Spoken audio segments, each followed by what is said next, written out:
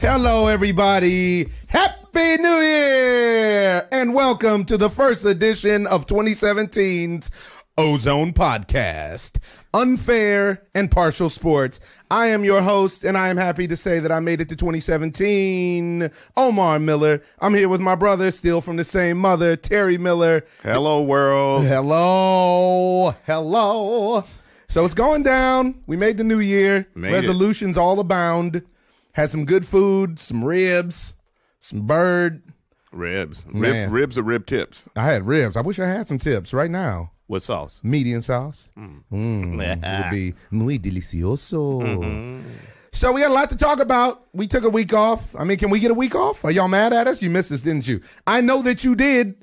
This year, we're coming at you live. We got more guests. We have more topics. We're going to introduce a visual component. But life is good, folks. We got a lot to talk about. We are in college bowl season. We got a lot of things going on with that. For the locals, SC is playing Penn State. Ronda Rousey got knocked out. Well, you got to bring that up. Oh, I got to bring it up. I'm sorry. Too early. I'm the host. It's too soon. I got to bring it up. We got the NFL playoffs. Everything is set. The brackets are set. We got a lot of coaches getting fired in the NFL. Thank goodness. Yeah, right? And we have George Karl. I want to talk about this later on too. George Karl, the ex-coach of the Nuggets and the Sacramento Kings. You know what? I feel like he said something very important that's getting swept under the rug behind the bickering that he put out between Kenyon Martin and Carmelo Anthony. And I want to talk about that, and that has to do with steroid allegations in the NBA. But we want to start off with a very special guest, a friend of the OZone. We have someone waiting in the wings. We have all-pro Arizona Cardinal defensive tackle Calais Campbell. He's calling in, folks. He heard about the OZone. He said, Big O, you got a podcast? What? How can I be down? I said, man, let me see if I can fit you in. Do what I can do. Pull a couple strings. I had to make a call. So you called Mama. So I called Mama. Mama said he was cool. He came over. He ate up all the food. And, after that season, 2016 season wasn't the best. But now he's here with us. He's going to have a conversation with us, and we're going to cover these other topics. So let's just jump right on into it. What do you guys say? Calais Campbell live on the OZone. What's popping, man? What's going on, man? Man, Happy New Year, bro. Happy New Year, brother. This is my brother Terry's on us with us, too. How you feeling? Man, God is good, man. I'm blessed, very blessed. Man. All the time. And all the time. God's good. good. There it is. God is good. Life is good, man. We made it to 2017. I really appreciate having you on, man. I know this is a bittersweet day for a lot of teams in the NFL and a lot of players. I mean, you still a stud and still a monster, and yet it was a disappointing season, man. Today you guys wrapped everything up, turned into pads. Tell me what's the vibe like? Kids like to talk about the vibration nowadays. What's that vibe like? What was that vibe like down in Arizona at the clubhouse? Yeah, man, a lot of shit could have with us, man. The way we played the last couple of weeks, we felt like we played that way, man. We could be Super Bowl champs, but we didn't figure it out soon enough. We lost too many games early based off of just a couple bad plays here and there. I mean, we were in the ball games, and we just didn't find a way to win the tough ones early, and it came back to bite us at the end. It did. And you know what? That's one of the things I want to talk to you about. You know, it's a trip, man. You guys had spurts of greatness this year. There were times man, you are my man. I picked the Arizona Cardinals defense in my fantasy league because of you. I got love for you, man. And it's a trip because I would watch the games, and it's an accurate summation. You know, I mean, even the first game against the Pats, man. I mean, this is a tight game. You're talking about tight games. Some games you guys came in and just completely and totally locked them up and clamped down. And other games, be it the offense or the defense, it just seems like, I don't know, you guys didn't seem to have that same magic as last year. In my opinion, football seems to be the hardest sport to maintain year to year because of the injuries and whatnot. I was just wondering, on the candid tip, do you feel like the Amazon show had anything to do with it, or did you just feel like you guys couldn't catch the rhythm, or what?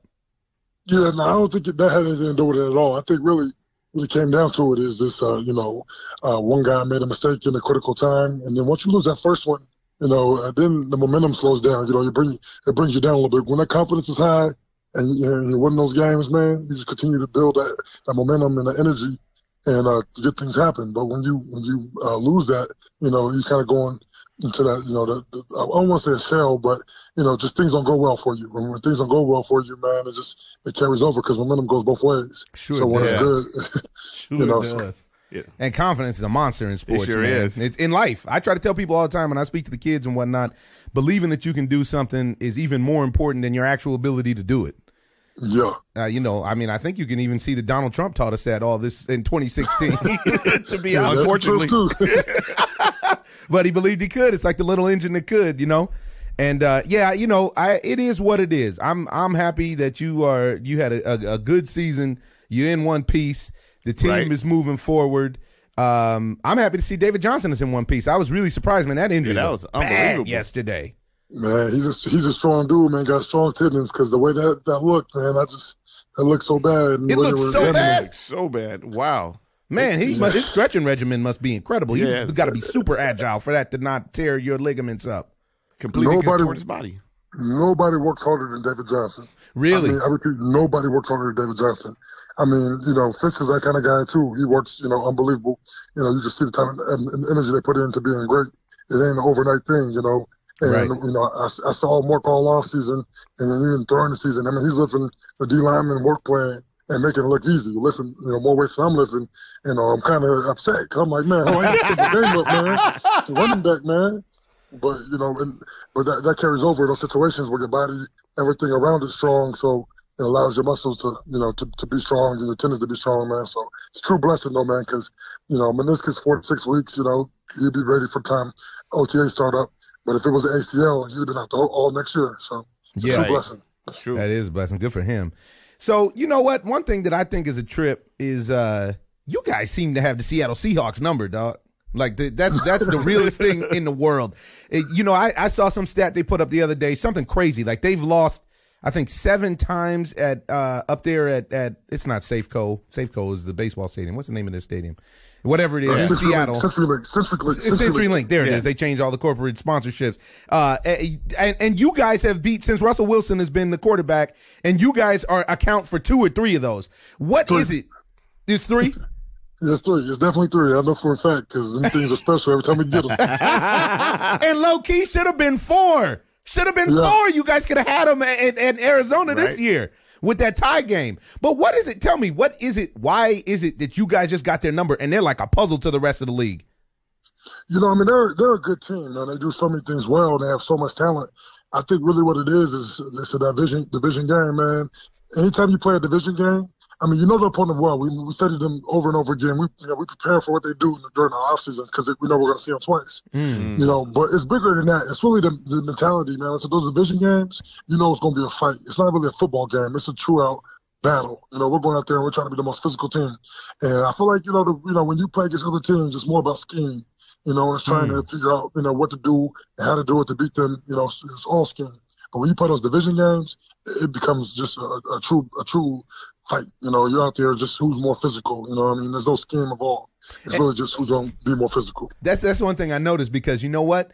Seattle and the Legion of Boom and whatnot, they have the ability to punk teams. And I've watched them punk teams over the last 3 or 4 seasons, and they don't never punk y'all. Right, it's sort of the Mike Tyson effect. It really is. Like, they beat teams before the game even starts, and you guys are never intimidated by them. Like, it's always you guys go in there with the intent of punching them in the mouth.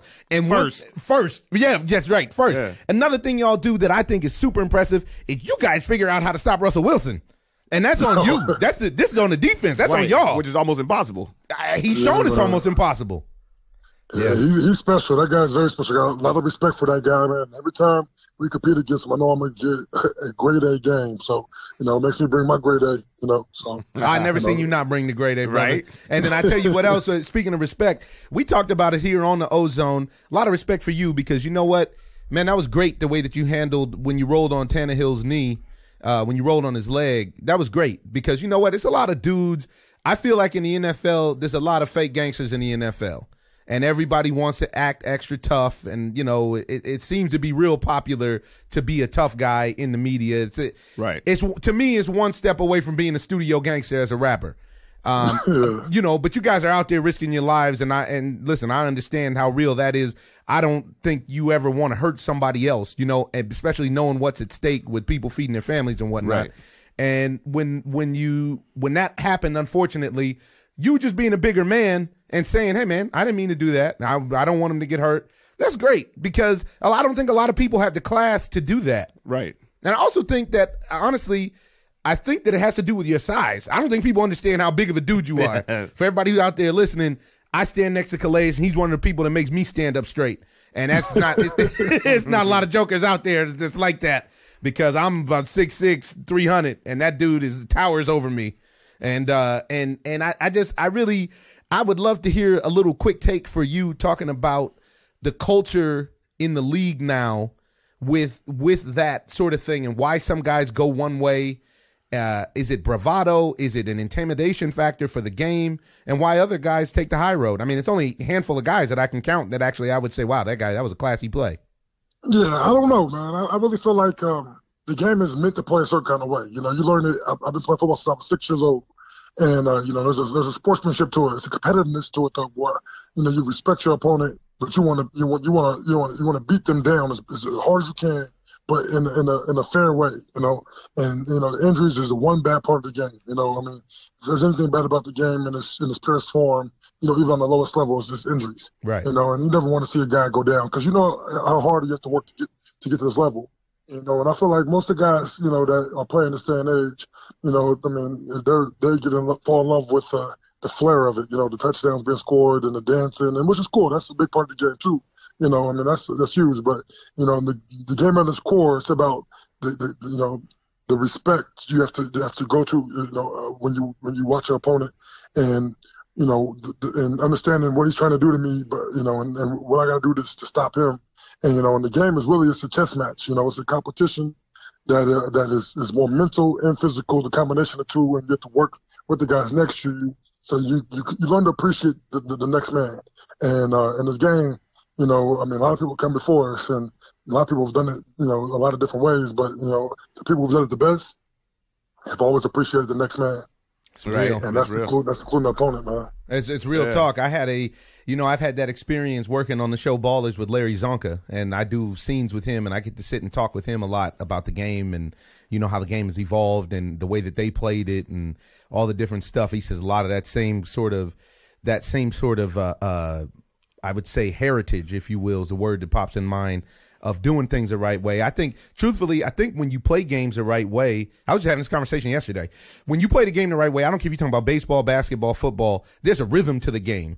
And like if we go out and play basketball with somebody who's on a lower level, chances are somebody's going to get hurt. Right. Like you need to play with other guys on your level, because there's a rhythm to things you're supposed to do and things you're not supposed to do. And when guys play out of that rhythm, either by choice or by accident or by ignorance, that's when things go ugly. Right. Yeah. Wow. Hey, Calais, this is Terry. I want to ask you a question. How long does it take you to heal after the season? Oh man, yeah. It takes a good little bit, man. It seems like every year it just takes a little bit longer. Really? You know, but I mean, I matured so much, you know, since my younger years of being in the league. So, you know, as soon as the season's over, all I do is rehab. You know, I don't go and just relax. I rehab for a while to try to get my body to come back a little quicker. You know, and that way I stay in a little bit of shape too. So when I start working out again, I ain't just, you know, fat and out of shape. When I was younger, man, I could just go on vacation, kick back, relax, man, and not do nothing for a while, and then come back and start back from brand new. But, you know, being 30 years old now, man, is just, you know, I mean, I'm still a young man, you know, in the game, but, you know, you learn to appreciate, you know, every moment, and that's taking care of your body. It should start right away. You know, I try to encourage all the young dudes, man. If something's hurting, it ain't gonna just go away. You know, you can't just stop for a second. As soon as you start back working out again, that thing's gonna pop up on you if you don't fix it. So take care of your body, man. So it does takes me a good little bit though, you know, but I should be good in about a month. So when you say rehab, what is it that you have to do for rehab? You know, so I mean, it depends on what's hurting and stuff like that, but I continue to stretch those areas around it. You know, the stuff that I will be doing to play in the game, say like, you know, if we're playing this week, you know, we made it to the playoffs, the same stuff I would do to be able to play, You know, as far as just the rehab goes, like you know, the soft tissue stuff, the massaging, you know, the small muscle groups around the work in those areas, I would do all that stuff, you know, but just, you know, I mean, just as precaution so that I can fix it, you know, when the time comes. But most time, I mean, my body feels pretty good right now, so I'm gonna just do, you know, yoga and man, stretching. yoga's a monster. People don't even understand. I wish I'd have discovered it when I was younger. I just started doing that Kundalini yoga because our moms lost like 70 pounds, and yoga was a big component of it. And man, that yoga, it has changed. I didn't realize how stiff I was until I started doing yoga. And you see dudes in there all twisted up, pretzeled out, looking like, you're like, yo, man, what is wrong? How do you do that? How? Right? How? How do you do this? This is more impressive than putting up 450 on the bench. Like, what are you doing? It's unbelievable. They get your muscles shaking and everything. You feel like a little kid. Man. Yeah, man. Well, we ain't gonna hold you for long, man. I just got a couple more questions. I'm gonna let you go.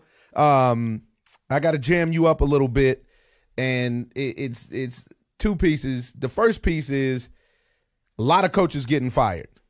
You actually introduced me to Coach Arians, and he was a really cool dude, and you spoke really highly of him. And a lot of coaches are getting fired. One thing we're gonna talk about on the segment, even after we get off with you, is why is it that the coaches get the golden parachute in the NFL, and if you got cut tomorrow, you just cut and you asked out? What does that do as a player? Chip Kelly just got cut. He's about to get breaded. He's getting breaded. Like shrimp.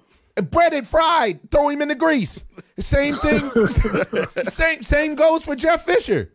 Cake up. We talking yeah. Cake by the ocean. It's cake by the ocean out there. You chilling. And the fellas out there playing, you don't have that same latitude. They don't have that same. What can the NFL do? You know, what can they do to just make things more a fair playing field?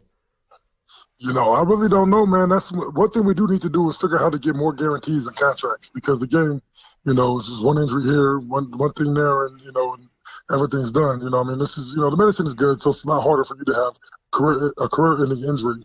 But even then, you know, I mean, the injury can make you a lesser player, and a lesser player, right, you know, leaves you, you know, with no money in your pocket because they don't pay nobody can't get the job done. Yep. So, you know, it's tough, man. It is a catch-22 because you do have 1,600 players, you know, that all are going to come through at one point in time, go through some kind of injury.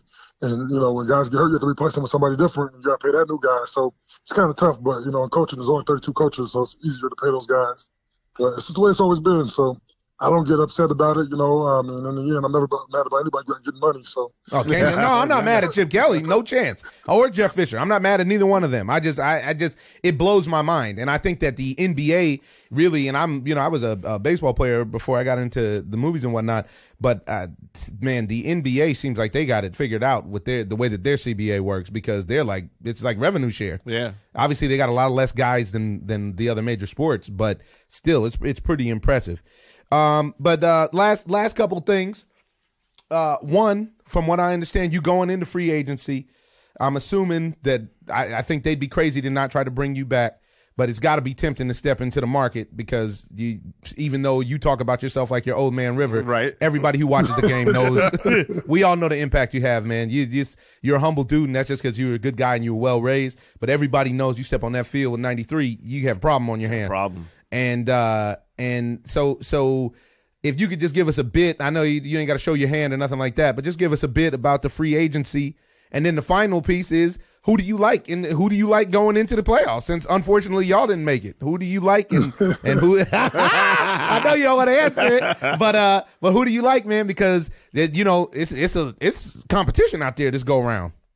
Oh yeah, no, it's gonna be interesting. You know, to answer your first question, man.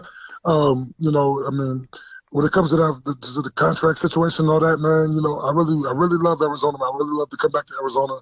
But, you know, in the end, you know, just being in the situation the way it is, you have to go to the market and test the value, you know, because that's just your market values will tell you what you're worth and stuff like that, you know. As you I work very hard.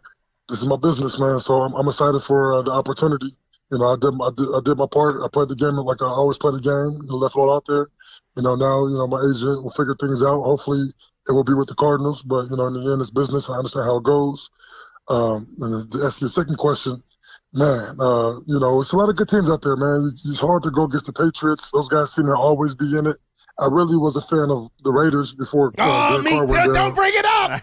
Don't bring it up. They wasn't going anywhere, Calais. Don't waste your time. Man, don't listen to this fool. Don't waste Calais. your time. My brother, he's been hating on them since Jesus got crucified, man. And I tell you Since what, they played around with Marcus Allen. is that they had it this year, man. They had a good chance of making some noise this year. That's all they would have done. And that, man. Anyways, sorry, I'm gonna let you continue. It was a sore spot for your boy, man.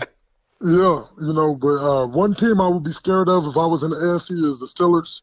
I feel like they have the ability to beat anybody, especially the Patriots. That's one team from the Patriots I don't want to see. Anybody else, the Patriots they can handle pretty easy. The Chiefs look good right now, but I just, for some reason, I don't know. I mean, I don't want to, I just don't, I don't see them winning. Calais, you guys been talking. We ain't been talking. This is all legit. Now, if you heard the last few weeks, he's been so high on the Chiefs. T is high on the Chiefs and the Falcons. And I told him two things. One, Andy Reid finds a way to snatch defeat from the jaws of victory. He's gonna find a way to lose. I understand that you in the league, you didn't got a cosign and nothing else, but Andy Reid somehow or another finds a way to lose. The team is sick. The squad is incredible, but for some reason, I believe that he will find a way to lose, and I believe that Matt Ryan has showed that he finds ways to lose. But that kid's getting it done now. He's a kid. I'll tell you like this. I think Atlanta has a real chance to win. I do think Atlanta has a real chance because they're for running game and they can throw the ball. Yeah. And when you got a balanced attack, man, that's really huge because they have the two-handed monster, and those backs catch the ball well at the backfield, so you have to account for that. I'm playing against them this year. I really have a lot of respect for them. Oh, really? Okay, that's good to know. Well, hey, man, Happy New Year. Thanks for joining us. You are our first guest on the OZone, and I'm happy about it. Yeah. I'm just, man, God bless. I'm happy that you're safe, that you're heading into this year, and I'm telling you, you're going to get your cheese, man. Any NFL teams that are smart, they know what time it is. Your weight is already up, and they're going to pay you accordingly. And, yeah, man, Happy New Year. Good luck healing up. And when you come out a little further west, hit your boy, man. Come on, set of ballers. You know you got to come through. Yeah. Yes, sir, man. Thanks for having me, man. I love to come through, man. Always a pleasure. No doubt. Tell the family, hey. Will do. All right, brother. Peace. Peace. Whew, ladies and gentlemen. Falcons real. Listen, I'm sorry. The ozone is real. The ozone is real. The ozone is real. You know what else is real? What is it? The 5-4 Club. That's ladies and gentlemen, it has not changed. It has only gotten stronger. Join the movement. 54club.com. For only $65 a month, you will get a box of clothes every month that's worth more than $150. I mean, fellas, this is the easiest thing in the world. You don't have to shop. The clothes are coming to you. They're going to be tailored for you, and they are going to be season focused. So when it gets hot, guess what? You're getting shorts. Life is good at the 5-4 Club. Use promo code OMAR, O-M-A-R, for those of you who may like to spell it Umar. But go in there, use promo code OMAR, get a couple dollars off of your first couple months shipment, and enjoy your new style. 5-4 Club. Join the vibe. They have shoes now. The shoes are awesome. The shoes are bananas. But yeah, man, this is great. That was a great call from Calais. A lot of insight. Right. A lot of insight on what. You're not a believer in them Chiefs, though. I don't know, Calais. Listen, man. But now you talk about a guy who believed in the Raiders, though. So you ain't talking so tough. Now he's off the phone. You talking tough. Yeah. Where's Calais? Exactly. Hey, dude, I was just playing. Exactly. Break your spine, dude. Speaking of breaking spine, man, what about, I just want to speak on this thing. I mean, Calais talked about it for a little bit. What about these injuries in the NFL, man? It's real, man. That league is serious business. You'll mess around in the NFL and ruin your life. You'll mess around in the NFL and ruin your life. At a young age. Yeah. And it's just a really tough proposition. What are you going to do when Hulkamania runs wild on you, brother? You end up on that stretcher. Come on, man. Yeah, every single week. Let's speak on the injury report in the NFL. Seriously, just look at it. Look at this injury report. And we're not talking about hurt egos, folk. We are talking about the NFL and the guys who get busted up. So, we saw the thing with David Johnson. His knee got twisted, his leg planted, and his body got contorted. And somehow or another, he didn't get, I don't even know how he tear. He didn't get a tear. It's unbelievable. He tore his meniscus. He tore his meniscus. I thought he strained it. No, he strained his MCL. So they said he sprained his MCL and he has a partial tear on the meniscus, and that's why he's got to get the surgery for that to heal that up, I do believe. Then you got Quentin Rollins, who had to get carted off yesterday. I saw that live. It was sick. It's frightening. It didn't even seem like anything major, but they're playing on that turf. This is why this game is so dangerous. He rolled over, flipped, hit his head, and then got rolled out in the cart. Well, the coach said that he came home early today. Everything's progressing in a positive manner. You got Lamar Miller from the Texans is expected to come back. You have you got your man on the Bills, Sammy Watkins, who needs to get another foot surgery. I mean, this game is so hard on your body. Blake Bortles said he played with 2 separated shoulders this year. And tendonitis. Yes, and that would explain his play. Sure would. Forte got knee surgery. He's supposed to be back. Man, you got Demarius Randall on Green Bay. He hurt his knee. Yeah. It doesn't stop. And at what point, you have to really love. Even the coaches are getting hurt. Look at Gary Kubiak. Gary Kubiak just retired. Young man, he just retired, and he Arian had a problem as well, right? Yeah, guys are that Aryan Nation. Aryans. This time it's the way you want to use the S. Oh, okay. It's Aryans. and so, it leads you to ask the question: would you want to be involved in the NFL? And would you want your children to be involved in football as a sport? At what cost? At what cost? Because I'm one of those people that believes that you're always, nothing is guaranteed. You're always at a risk in life. But I believe you really do have to love that game to want to be involved on that level. Spencer Ware ribs. Oh my goodness! Jordan Reed has that serious shoulder injury. Yeah, there's a lot of serious shoulder injuries, and you wouldn't think that a shoulder injury would stop someone from being able to play, but those are serious shoulder injuries. AC joints. Come on, man. That's crucial. This is when, and this is why. For those who didn't know, this is why I just kept saying, "God bless Calais." For thank God he's healthy, he's okay, he's feeling good.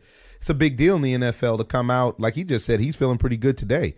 For the season to be over and for you to be feeling pretty good, that's a win. That's a blessing in and of itself. It is, because it can go the wrong way. But back to touching on these coaches. I mean, look at this situation. Chip Kelly's going to get $40 million. He just got fired. I think they're cleaning house again when they fired Jim Harbaugh, and they shouldn't have. And they should have never picked up Chip Kelly. What was the difference when he left Philadelphia and come out here? He stunk the joint up. He did. Man, put on your gas mask. It's human. Pepe Le Pew. Oui, ma chérie. You are the poupée poupe. Oui. Ça sent mal, hein?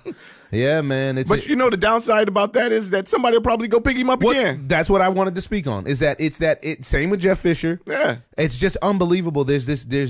You get this circle jerk of coaches who have the golden parachute. It is like a microcosm of America in a lot of senses.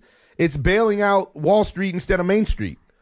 Exactly. It's the idea that the people who cause the problem get bailed out and actually can cry on a pillow of money, a pillow of hundreds and fifties, as opposed to the people who actually. Let me tell you something. If you pay for a bad coach, if you're a player playing for a bad coach, the likelihood of you being injured is so much higher. And also because the coach is not preparing you. And also the likelihood of you actually maximizing your earning potential is really lower. Right. Because you're not good. You can't be as good. The team isn't as good. And everybody wants to pay a winner unless you're a coach. Well, he must have naked pictures of somebody because. Well, but this is where it doesn't work, is because nowadays maybe he's on the snap, maybe they dissolve. Yeah. But nowadays everybody gets this same thing. Is what I'm saying. You don't have to be proven as a winner to get this job again, which is unfortunate. I mean, it's supposed to be about winning. It's unfortunate for the sport itself. Yes. It's unbelievable. It's unfortunate just to watch these guys keep getting recycled, and it's sick because let the fresh blood in there. You got a guy like Hugh Jackson. He got a squad that doesn't have any talent, and he's building it back, and they were insinuating sort of that his job was in jeopardy, but then they told him that they're going to bring him back. I don't even think that it should be in question that Hugh Jackson should come back. No Why doubt should about that it. be in question? Hugh Jackson shouldn't have lost his job up in Oakland. I can tell you that as a Raiders fan. That Raider squad was real, and they had some key injuries, and there's nothing anybody really can do about that per se. Exactly. The way that the way that McFadden got hurt and those guys got hurt, and the quarterback got hurt, and then he pulled every string he could and went and got Carson Palmer because he was the Bengals coach before. He went and got Carson Palmer out of retirement to try to make some noise, and then he still loses his job. It just wasn't right. And he goes to a place like Cleveland, the nowhere land, and is trying to change the whole organization around. Hopefully it works out for him. He's trying to change the culture, which is very difficult to do. This is tough stuff. But now tell me this. Now you're looking at let's look at the games. You got the games pulled up, the playoff games this weekend, the NFL playoff games? Let's pull them up. Shouldn't be too difficult. And I just want to get your call on who and how you feel. Let's go game by game. Okay, you want to go? Seattle Let's over go. Detroit. Matter of fact, you know what? We got another caller. Trucker Dave wants to call in and talk about the game. Does. Let's see what Trucker Dave has to say. Hey, good afternoon, Big O. What's going on? Trucker Dave. Oh, we're live in the Ozone. We're kicking off an action-packed, progressive year of sports podcasting here, and we are so happy that you are a part of it. It's epic. Well, there's nothing wrong with that. It's a brand new spanking year. Brand new year. And we just got some great insight from All-Pro defensive tackle Calais Campbell. I think you're going to be interested to hear what he had to say about a lot of teams. Mm-hmm. And he actually said that he liked the Patriots. He liked the Patriots in the AFC. So it's going to be tough to vote against Tommy. But at the same time, he said he thinks they should watch out for the Steelers. We're about to go over our playoff review and wanted to get your input game by game on what you think. I'm going to start. I'm looking at the board now. We're going to start out, unfortunately, I don't even like to speak about it anymore, but the Raiders, who dropped down to the 5 seed at the Houston Texans. I got my take on it. How do you feel like this one's going to go, guys? I'm taking Houston, obviously. Well, Houston has the best defense in football. Yeah, I was going to say that.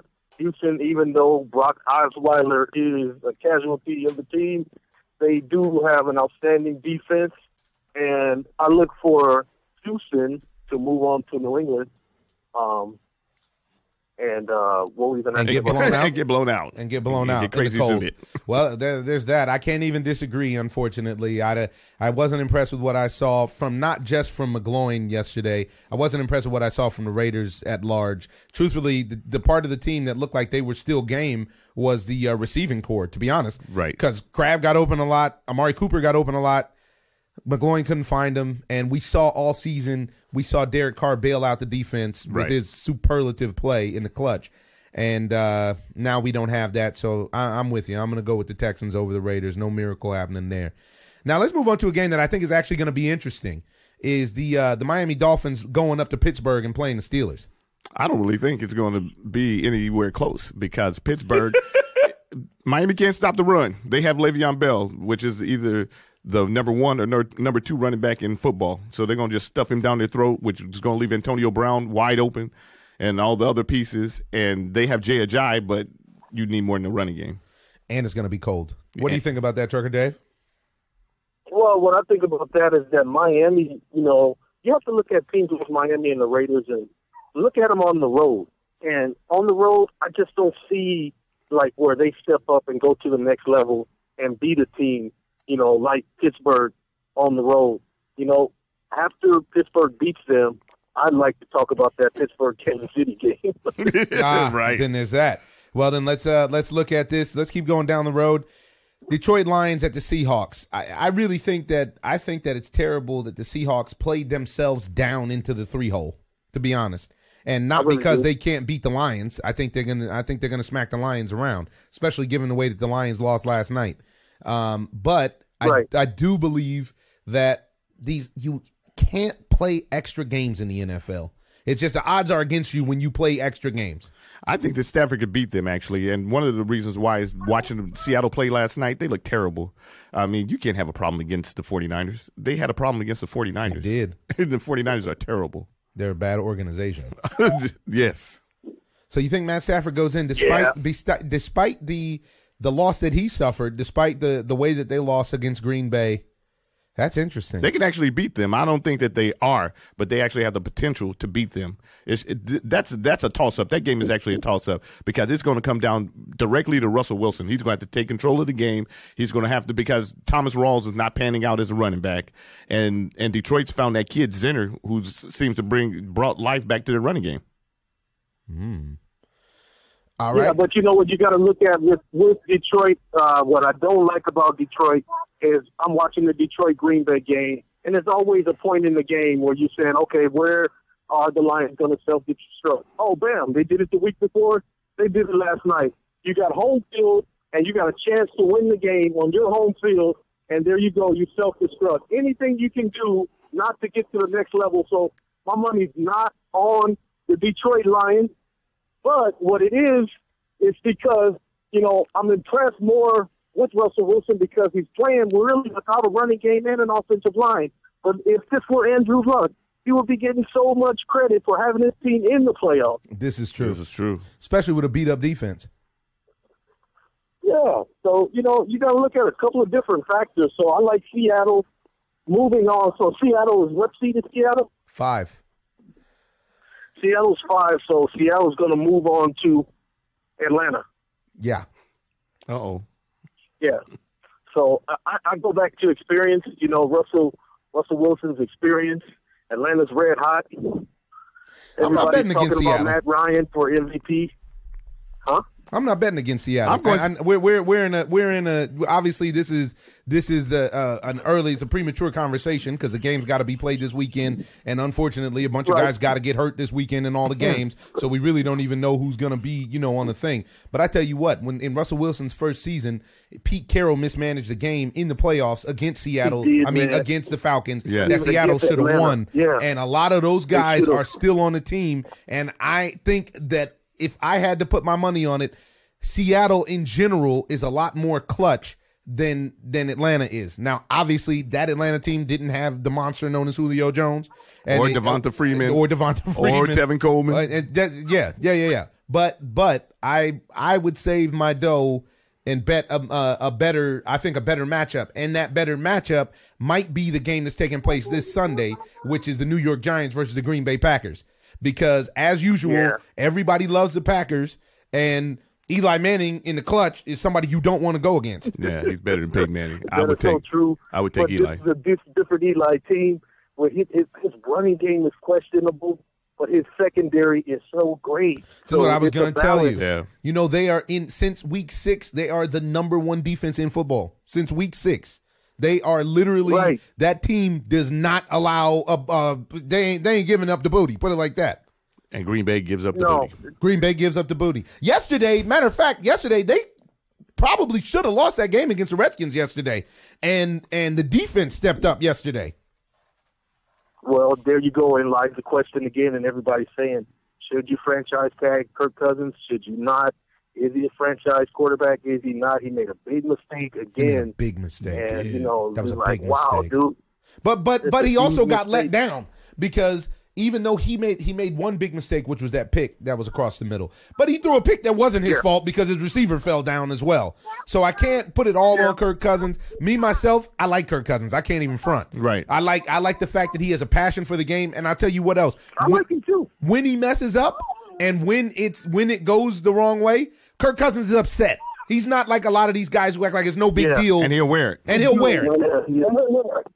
But you know what's changed in the NFL is the fact that guys used to have a clipboard and they had like 4 years.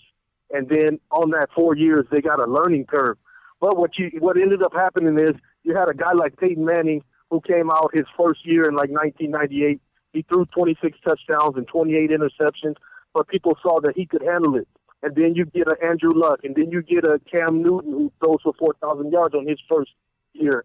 And then you get Dak Prescott. So everybody's judging the rookies and saying, hey, you don't need the clipboard anymore because the coach's job is at stake if these guys don't do good anymore. And it's really affecting the NFL now. So you don't even have that chance to grow as a quarterback like you used to. That's what's changed. And the bad part is that those guys are once in a generation guys. All those guys are like not once in a generation, but they're very rare, very, very once in a draft at the very most. I mean, a guy like Peyton Manning comes around literally once in a generation, and these other guys who can do it. The majority of guys get out there and they don't know what they're doing. But Peyton Manning comes from a line of successful quarterbacks. Like literally, he's a football guy that's been doing this his entire life. So I think you bring up a good point. I totally agree with you. Who do you like, Trucker Dave? Who do you like in the playoffs overall? I think we know the answer on the AFC side, but who do you like and why? What's the Super Bowl matchup? Well, you know what? It's kind of premature right now. I think you got to go game by game. If you go game by game and just based on what I saw, I'm looking at the Raiders. If the Raiders were full strength, of course, I like the Raiders over Houston, even though Houston has a better defense. But I think that's a game that Carr could win, even though he disappointed me in those 2 Kansas City games.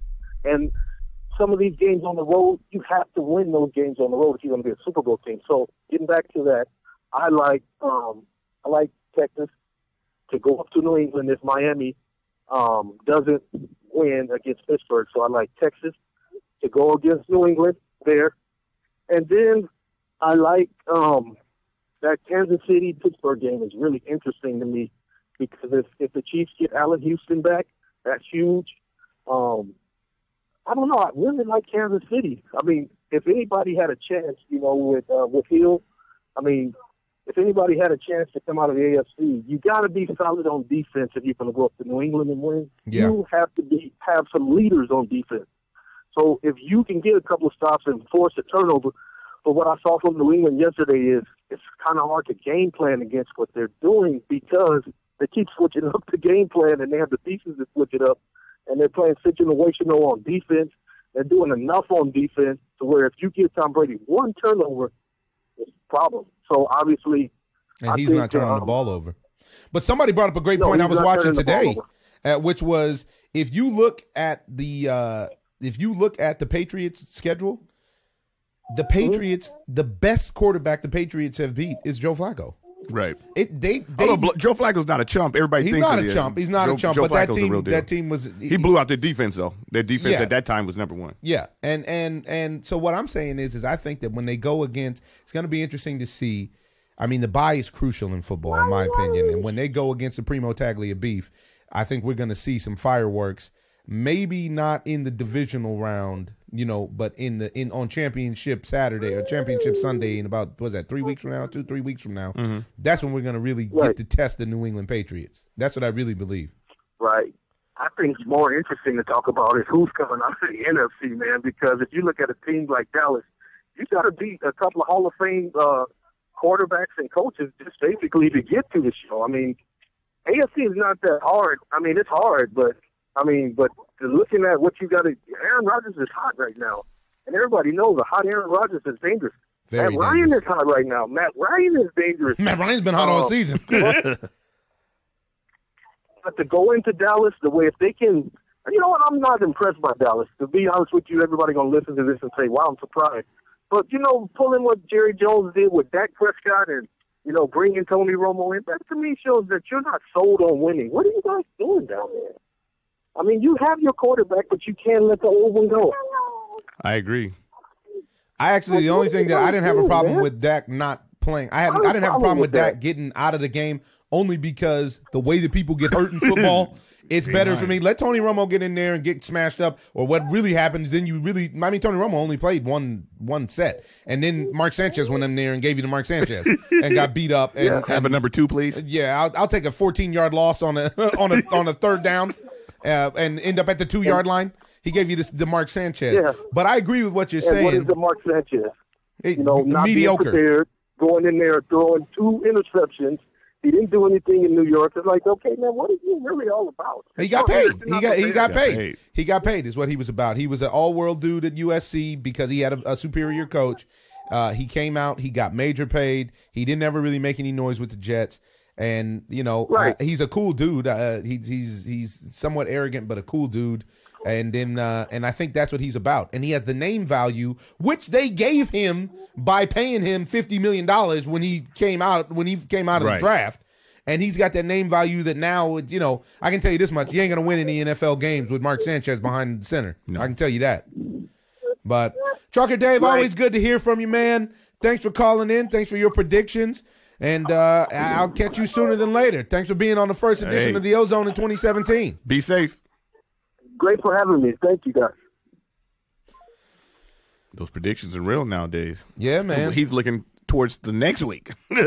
We already canceled out a couple of teams. A couple of teams already ready to go. Yeah, Miami's not real. They can't win without Ryan Tannehill, I don't believe. Yeah, I don't think so either. I think that there's some, And Kansas City has a Pro Bowl team on defense. Kansas City is real. I'm not fronting that Kansas City isn't real. You're like Calais. I just don't like the management. I just don't like the management. And maybe he's changed. People change. But to my track record, to my history and my memory in watching the football in my lifetime, Andy Reid finds a way to lose. I agree. And it's just I'm sorry. I don't want to do it. I don't want to believe it. But it's it is what it is. Tell you, man, watch out for those Falcons. Falcons are real. As long as they don't have to play in the cold, I think they're going to be good. Yeah. You know what else is good? What? Gorilla Life. The chlorophyll drink that is raw, a green tonic made with chlorophyll from concentrated alfalfa. Gorilla Life, it's life in a bottle. It's absolutely delicious. If you guys listened at the end of last year, you heard I had a cold. I got a hold of Gorilla Life. Bam. Knocked it right out. And this is life in a bottle, folks. It'll make you feel better. It'll clean out your blood. It'll help your organs. You're in a new year. It's all about the resolutions of health and prosperity. Your body is your temple, and let your body prosper via Gorilla Life. Go to GorillaLife.com and you will find where to get it at your local health food store.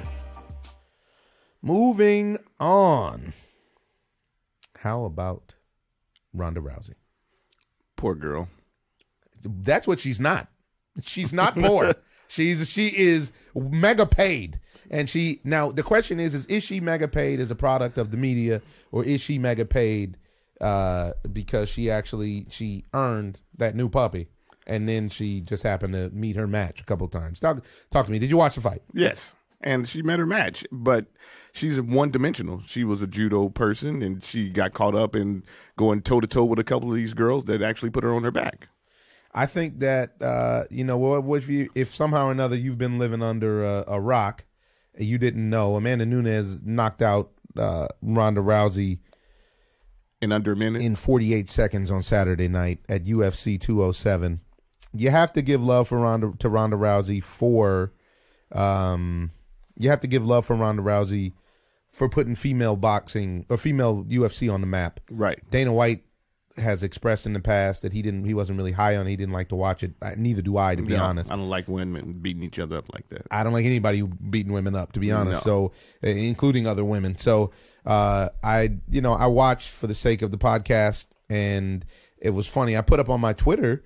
All of you guys who follow me, you saw it before the fight. I'd spoken to a lot of our UFC correspondents, and everybody seemed to think that she was going to get beat up. It seemed like it wasn't even it wasn't a secret, and she was almost a 2-1 favorite, which is amazing to me. Free money. Vegas gave away money on Saturday night, and selling her name, and she went in there. She had the she had the faux tough face and the faux confidence.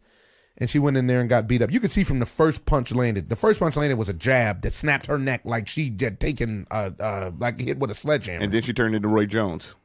I see. I don't know about that. I can't go that far. That's the way I felt, because it was looking like she was trying not to get knocked out. She wasn't trying to win at that point. Yeah, but that insinuates Roy Jones was a bum, and that was a certain part of Roy Jones' career, which realistically after he got knocked out, he should be absolved from, because he shouldn't even have had to go up at that time period, for that 12 to 15 year period. If Roy Jones stays at 160, 165, even 170, nobody beats up Roy Jones at all whatsoever. And Roy Jones took it upon himself to find fights to go up in weight, and then he started fooling around with the big boys who disconnected his power. Yeah. And then he had that. Then he started fighting not to win, but just not to get knocked out. It's like a thing that she went through, where you want to prove to yourself that you're not going to get, that you can take it.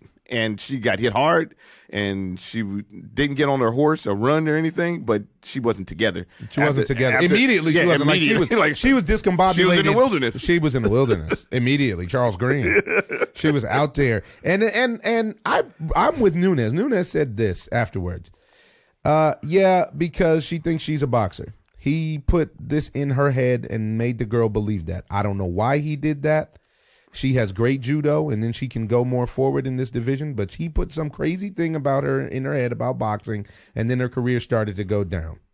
And this is talking about her coach, Tarvedian. She works out over in Glendale. Mm-hmm. Actually, the Roman Emperor, I do believe, took me down to that gym one time, Roman Mitichian. And, I don't know, as a team member, what did you work on for 12 months?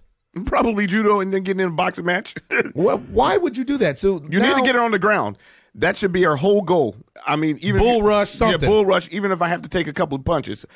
But after she took the first punch, it was over. Yeah, but maybe you put your head down, you get her on the ground, and then we can start doing that whole little grappling thing. Yeah, but make her tap out. Yeah, make her tap out. That's how she won her other fights in the past. But going toe to toe with these women, she doesn't even have a chance. It doesn't even look like it's fair. She doesn't look like a professional. Well, there's a lot of talk about how, once she opened it up, these other athletes passed her by, and that's why these women who actually have 4 and 5 losses on their record are able to touch her up, is because they realize if she's the mark, one thing they can do is outbox her. This girl, I won't even say this girl boxed her. This girl literally just went in there and beat her up. Right. It looked like a barroom fight. Yeah, it did. And it wasn't like super technique or anything like that. Yeah. She was just throwing 1-2 combinations and a feint here and there and just punished and then a her. haymaker. And Ronda Rousey never moved her head. She never moved her head. I think it was the shock and awe. I mean, she got clocked on her chin, and you could see that it was like, where am I going to land? She was thinking to herself, where am I going to land? I don't know what she was thinking, because it seemed like she was out of it. It seemed like she wasn't thinking anything. But, I think that it's you seen LeBron James and Kobe Bryant came out supporting her, saying the media builds you up to tear you down. You know what? This is, I think, even though I think that LeBron James maybe deserves a Nobel Peace Prize, this is one time I think I might have to disagree with the king, even though he's right about himself and about the media, because if you remember last year in the finals, they were talking about how he was an old man and blah, blah, blah, all this kind of nonsense. But this go around, Ronda Rousey ascended in the sport and put this sport on the map. And in 12 fights, there was nonsense going around talking about how she could beat Floyd Mayweather up. It's ridiculous.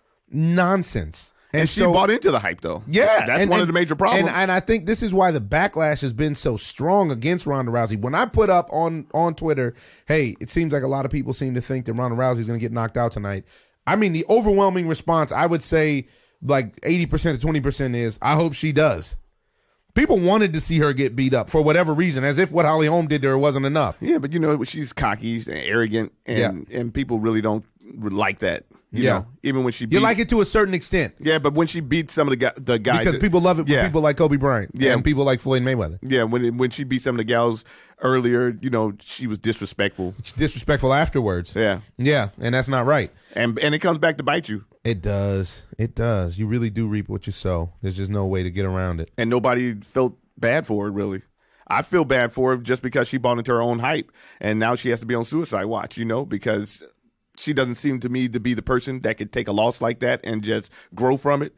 It seems like, I know that she said she wants to get out of the sport, but does she really want to finish like that? And then once she does come back, if she does come back, can she take not being, Ronda Rousey, the terror, the threat?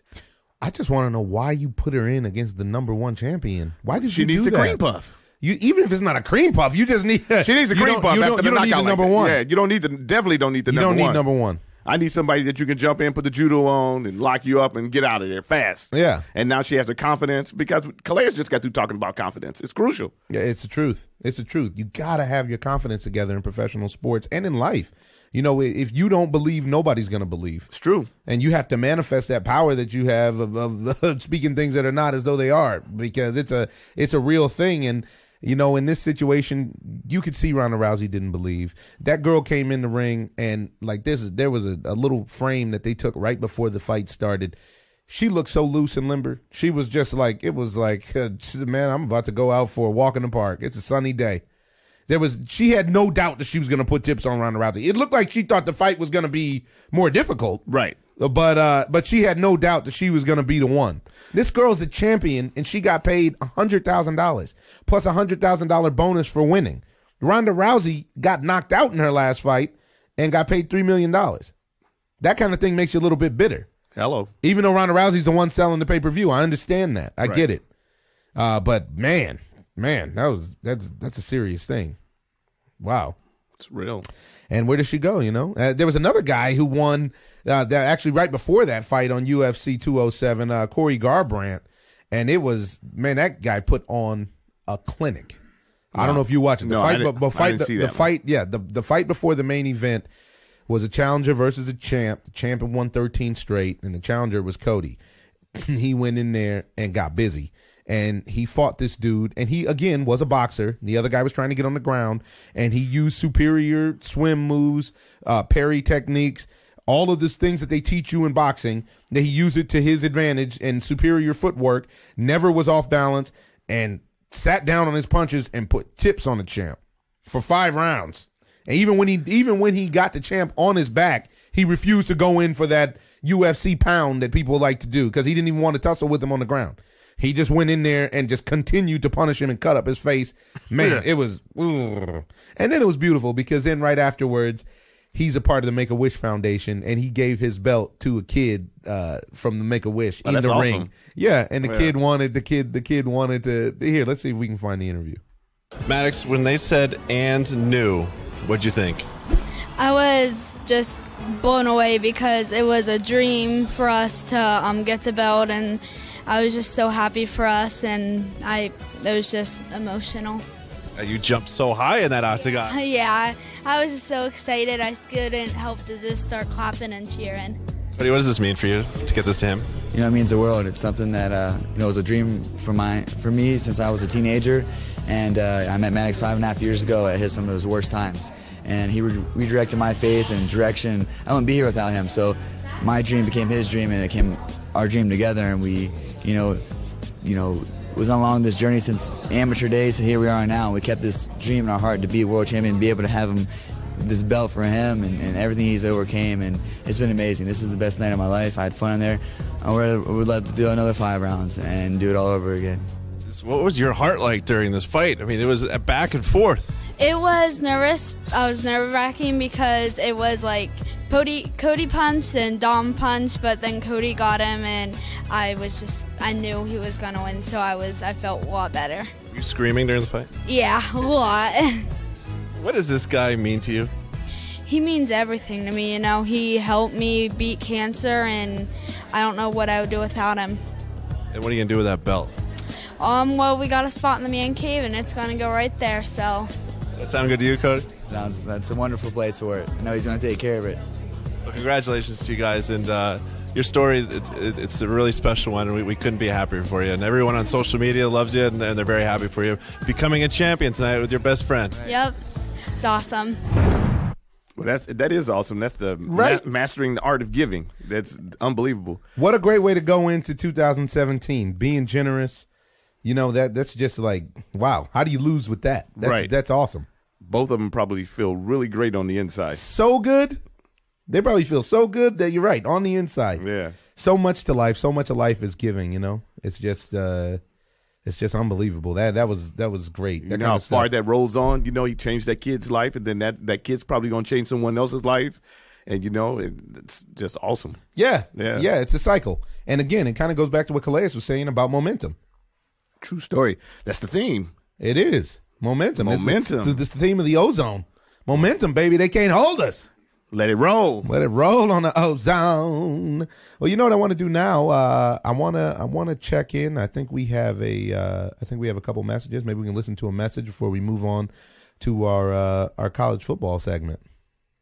Hello, this is Alicia. We're going to call this the Wobble Report. I just want to talk about what's really going on in the world of sports, in my opinion. First off, Ronda Rousey. I feel bad for her. I know she came out strong and trained and thought she could come back, you know, and regain the title. I think she came out with a little bit too much confidence, and Amanda Nunes was able to shut her up in less than a minute. I think she should retire. I know LeBron James came out supporting her, talking about how they build you up just to tear you down.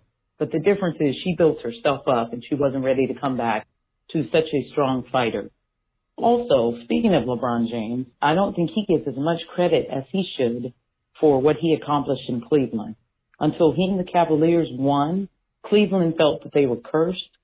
LeBron was able to silence the naysayers and hasn't been surrounded by scandals, and didn't need somebody like a Kobe Bryant to be considered awesome. In my opinion, he's much better as an athlete than Shaq ever was. Last but not least, the NFL. I think the Packers will beat the Giants, but they won't beat the Cowboys. Seattle will easily beat the Lions. The Steelers will eliminate the Patriots and go on to the Super Bowl against the Cowboys.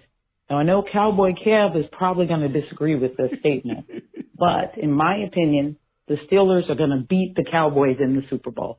And there you have the Wobble Report. Wow. Wow, bold call in there from Alicia in the Wobble Report. She even made her own report. I like that. We're going to have to get a hold of her and get her involved. Jeez. That was serious business. That was serious business, and she sounded so serious. Loosen it up. Why are you so mad about your sports? I know we're going into playoff season, but relax. I think when she covered a lot. She covered a lot. I mean, I'm some bold predictions, which I always like when people step out and they're bold. Right. I mean, that she likes that steel curtain a lot. Everybody does. They're gelling right now. They look great. Magellan. They're going in hot. I think 7 straight they won. You can stuff Le'Veon Bell down anybody's throat. What are you going to do? You can't choke him. Come on, get Le'Veon out of my throat. Yeah, so that's interesting. Wow. Alicia, the Wobble Report. I don't know how true this is, but they said Le'Veon Bell hasn't even played in a playoff game before.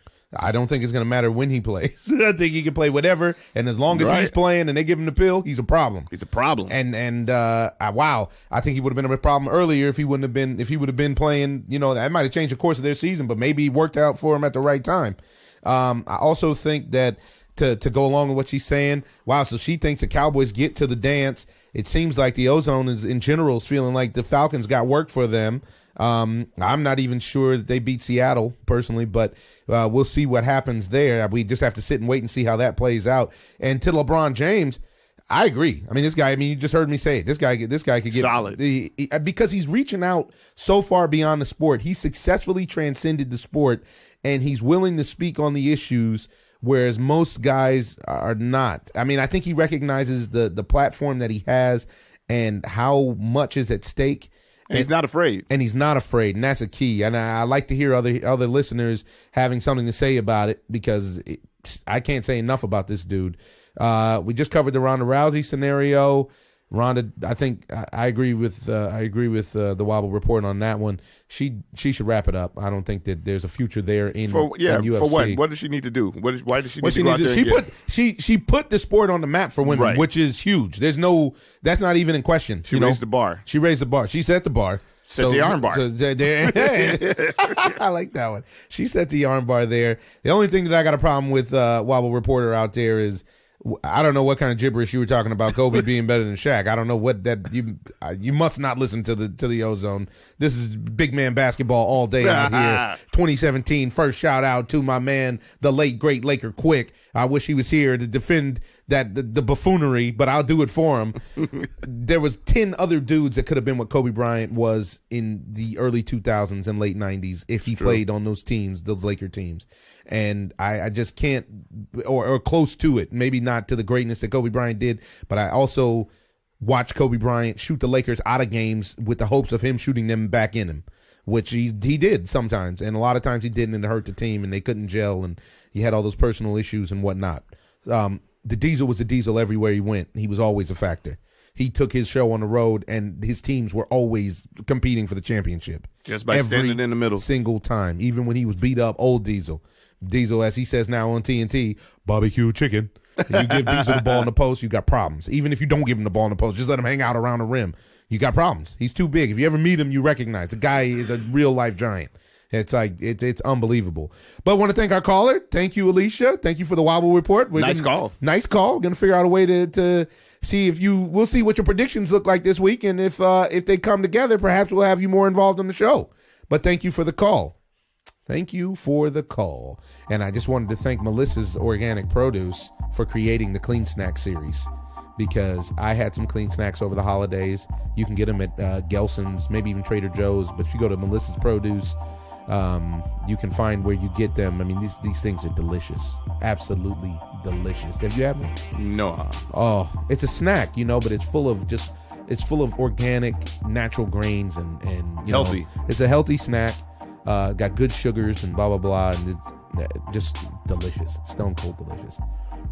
Well, I want to move into the last piece. We don't usually cover this much, but I want to move into this last piece on the Ozone today, which is the College Football Bowl Series. Showtime. It's going down right now. As we sit. Out in Pasadena, USC is up on Penn State, 13-7. And that's interesting because SC's playing at home, but they're a lower ranked team. So this is going to be this will be a real win for them if they can wrap up the season like this. You know, a lot of talk surrounding that kid, Adoree Jackson, and whether he's what his plan is afterwards. Adoree. He's a local. He's been reported by our own homegrown D1 Bound Sports college level athletes for years and years now, even before he signed there. Now let me ask you this: It's going to be interesting to see what Adoree Jackson does. Local. I want him to get to the league and get paid. Oh yeah, no question, that's going to happen. But let me ask you this: for a football purist, do you think college or NFL? You know what? Oh, but right on time for that question. We have a caller who may be able to answer. Next victim, you're live on the Ozone. How you feeling out What there? up? Happy 2017. Hey, let's make it a winner. 2016 was in the toilet, but we all learned a lot. Let's make 2017. Let's take it to higher ground. Higher. Gotta take it higher. That's it. Absolutely. How everybody doing today? Great. Life is good, man. We're having a great spirited edition of the Ozone. Just got off the line with All-Pro Arizona Cardinals tackle Calais Campbell. He laced us up with some very interesting NFL knowledge and predictions. And All right. yeah, and right now we want to speak to you about college football bowl season. College football. Bowl time. Bowl time. Here we go. Or is it roll It is tide? going down. Talk to me. Give me Yes, a hot it is. take. What do you feel about what's going on right now? Love the bowl season. I love Penn State over the mighty Trojans. Ooh. Just because of all the Sandusky stuff. I believe that Penn State is just playing at a high level. To be at the Rose Bowl for the past couple of years and everything that's gone down with the program, I got to go with Penn State. They're for real. Next week, everybody knows Alabama's in the national championship, but one of the big moves that took place is with Lane Kiffin. Yes. He dropped right before the big game. I was trying to read some of the remarks that Nick Saban was saying, you know, it's best that we just part ways. But I think that plays a big, earlier in the OZone, I've said, who did I believe in? Clemson. You sure did. Clemson is in the national championship. Past 2 years. With this book taking place, hey, I still got to go with them Tigers. Tigers Wow. are upset Alabama. Upset City. Yes, sir. I Gotta may have to roll look with into them. making a wager. Now, why is that? Come on, man. Why is when that? When you go and give Ohio State the stinky boo boo in a playoff game, Yeah, True donut. Donut. yeah. Yeah, that's a good point. Now tell me this though. Icons just had a great question right before you called, and it was from a football purist perspective, do you think you choose college or the NFL game? Me, I like college. Really? College until the playoffs. The last couple of weeks of the NFL, that's when professional gets real. You know, it's like they're playing for the contracts, but then there's so many teams and so much going on. Once it gets to late December and, you know, with the NFL, everything starts, you know, bearing down, that's when it starts getting serious. But for me, that's when college football starts ending with all the bowl games. But I like just the overall passion of and the history of college sports. Wow, well, that's interesting. And now tell me this: I have a question for you. I mean, I wanted to speak about Lane Kiffin, but you already covered it. But I have a question for you on the college front. How do you feel about all of these young players now sitting out these bowl games? Hey man, why not? Yeah, I love it. Me personally, I love it. Yeah. Because they're not getting paid. The schools are getting paid extra for these bowl games. And the chance of how many times have we seen a marquee guy get served up in the bowl game and you get that McGahee, exactly, and then it changes the course of your life that you would have got drafted higher, you would have got paid. Man, you go from a first round draft pick to possibly not even being drafted, undrafted one game. Yep. And the coaches are still going to get these millions of dollars. The schools are still going to get these millions of dollars. And hey, it's a business. So with these kids, you know, deciding not to play this one game, hey, they made a business decision for their life. And I can't be mad at them for that. Can't be mad at that. And because they served to even get to the point of making that decision. Right. And if the school wants them to pay them. In some way, you got to do something, or at least give them an insurance contract against them being high draft or something. Right. Because these schools, all they want you to do is, they want you to get to the national championship. If you don't get to the national championship, what's the next best thing? To make it to a bowl. These kids have been served all year, 10, 12 games, practice, during the season. So, hey, sit out one game. You made it. They did their part. They made it to the bowl. I made it to the bowl. Your school make it to the bowl. Right. That's a good point. Yeah, I think this situation is going to get to come to its head soon, because I don't think that you're going to be able to keep paying these kids in scholarships, if you will, while coaches are making millions of dollars, while the school is making hundreds of millions of dollars, and the players are getting an education, which for all three of us on the line right now, having either played or been totally affiliated with college sports, you recognize you ain't getting the same education as an individual who's just signed up that's not there for sports. Because the coach is the first one. What did the coach tell you when you went to college? I did not bring you out here to go to school. Exactly.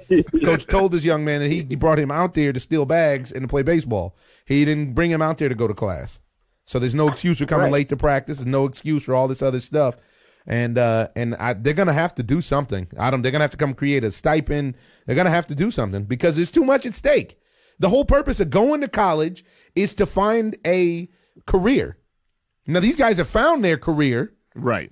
And now you're going to put them in harm's way, even though you guys eat off them. I mean, really, when you look at it, it's very American. It's a very American, lightweight sharecropping kind of system when you really look at it. It is. But check it out this way, with the Alabama whole thing and Lane Kiffin, and no one's mad or saying anything about Nick Saban making the business move and saying, Lane Kiffin, you can roll. But if the kid decides he don't want to roll that last game, they saying, oh, it's a bad move for the kid to not play in that bowl game. But it's okay for an adult, for Lane Kiffin to roll. Come on, man. Wow. Come on. No one's speaking up on that. It's like, come on, that's nasty. That leaves a real bitter taste. It does, and it's not right. I mean, it's just we got to get back to things that are just right. Like they're doing something. The schools feel like they're doing something for the kids by allowing them to put the jerseys on and go out there and win these football games, and alumni is coming and paying them under the table, and the school's paying them under the table or whatever. But for a kid to decide, hey, I don't want to jeopardize my $1 million signing bonus to not play one more game. Hey, if I tear my knee up or my ankle up in the combine or something like that, so be it. But for this one game, I don't want to play. Let me take that chance on not playing and tearing it up in an NFL uniform. Right. Where at least I got something. I got something, yep. If it's just a memory. If it's just memory to be able to say I made it to the league. Right. Yeah. Yeah. Yeah, man. But I gotta roll with them Tigers this year. Well, there it is. Upset City. Tigres. All right, next victim. I'm ready to go to Vegas. Well, we might need to ride out. A very always a tempting proposition for a turnaround. And get smoked out with the homies love and go out there and feel like I smoked 8 packs of Marlboro Reds. Just for throwing the dice for 15 minutes. With a stogie on top. Ugh. My goodness, Las Vegas, get your life together. All right, now, well, Happy New Year. Thanks for calling into the OZone. We always appreciate your participation. And we will catch you soon to see if your predictions, see how it panned out. Absolutely. Happy 2017, OZone. Let's get it in. Be safe. Likewise. What a great edition of the OZone. What a way to start it off. Really, really happy, folks. We're happy to be here. We're happy that you're rocking with us. This has been a great time. There's one more piece that I want to cover that I feel like it really, really got swept under the rug. And, it's something that you're going to have to make your own decision on. But, George Karl, he's putting out his book.